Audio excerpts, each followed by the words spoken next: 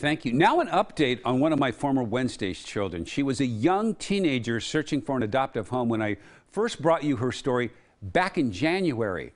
Well, here's what she did this summer. 15-year-old Destiny is creating art. This is her painting, which will eventually be part of a public art display hanging on the side of a building on the east side of the Burnside Bridge. But you may remember Destiny from last January. She was 14. We spent the morning at the gym where she was learning to climb the silk. Oh! At that time, Destiny was hoping to find an adoptive family.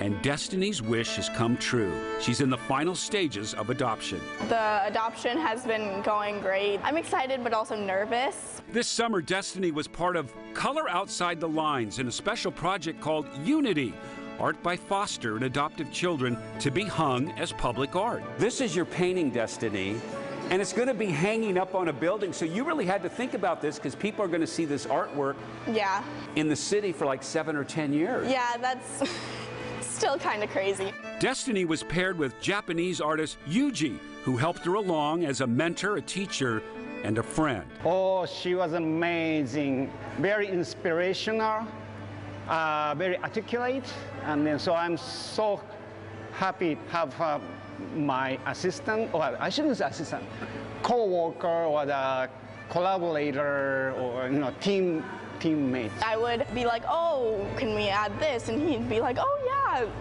because mostly I wasn't asking to incorporate like a specific thing in a specific place. I asked to incorporate like a color or like I asked to incorporate the rainbow and like extra purple and stuff. And he's like, yeah, we can figure out a place to put that. Anna Barlow runs the art program. She paired Yuji with Destiny. It was always such a joy to have her come into the room. The room lights up, and her and Yuji were just such an incredible pair and just had such a happy demeanor the whole time, very committed, and it was just it was wonderful to have her. Yes, I hope to continue to make art with her this year.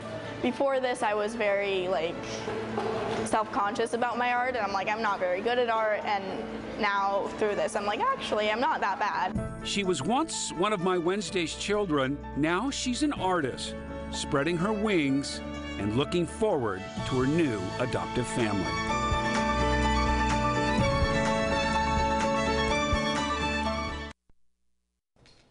Destiny. Now her adoption is in committee right now, so she hopes by the end of the year, even before that, that'll be approved. And her artwork will go up on the building at 11th and Burnside, by Noble Rot there in that same building within a few weeks, they say. We'll have to follow up and see it once it's hanging up. There, we got to take a it's picture always of it. Nice to see those stories come full circle. Full circle all the way. I just love it. Yeah, and you can see all of Jeff's stories on KOIN.com, and if you're interested, there's the information.